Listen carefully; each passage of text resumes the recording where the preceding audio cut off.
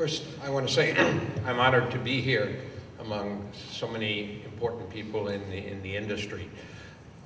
The mission of the School of Theater, Film, and Television and the Film and Television Archive is very simple.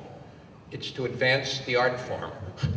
And we advance the art form in part through the training of filmmakers like Francis Coppola and others who've gone on to win many Oscars and make big movies and little movies, but always at the edge of what it's possible to do with the language of film. We also think we can advance the art form by putting the best cinema on the screen, creating a frame around it and say, look at this, this is important. This represents the future.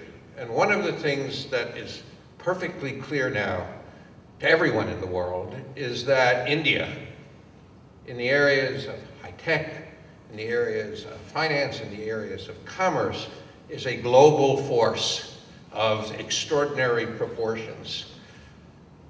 Our hope, and this, the genesis of this project, is that there comes to be a realization as well that Indian film, in its extraordinary numbers, the numbers of productions, the diversity of the productions, the skill and talent of the people who have been involved, also is a global force that is going to grow and become more important over time.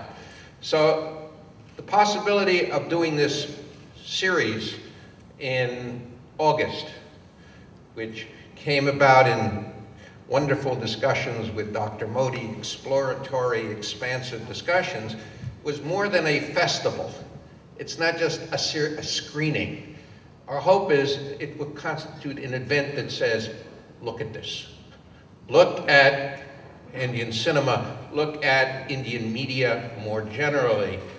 Know that now we see a curve that's going to move that cinema and that media into a global, truly global recognition, and you saw it here first. That this was the event, that watershed moment that marked the celebration of cinema, not just as it has been, not just as it is, but as it will become. So for me, it's wonderful to be involved in this project, and I'm honored to have such great associates.